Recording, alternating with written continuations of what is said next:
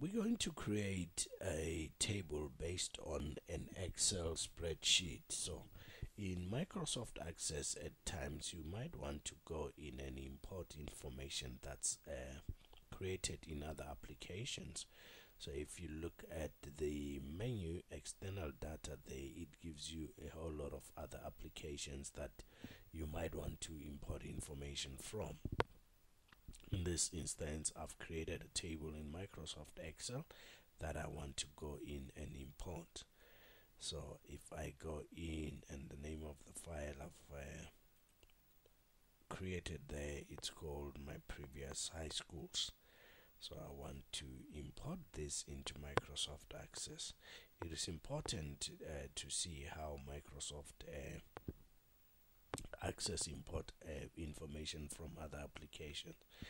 They calls the name of the worksheet. If the information was in worksheet number 2 and so on, I will be choosing from all the worksheets there.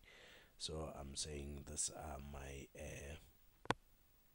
column headings, which are the first row of my import data. Then the name, the field names that I have here, I can then identify them there to say it's text, it's date and time, whatever the data type I want to call it.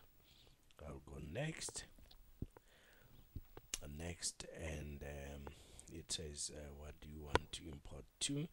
It's sheet 1, it's fine, and then we go next, and then we close. So you will now then see that we've got a table called sheet 1. Then while in Excel, we might want to rename the worksheet and say it's not sheet 1, it's my previous high schools.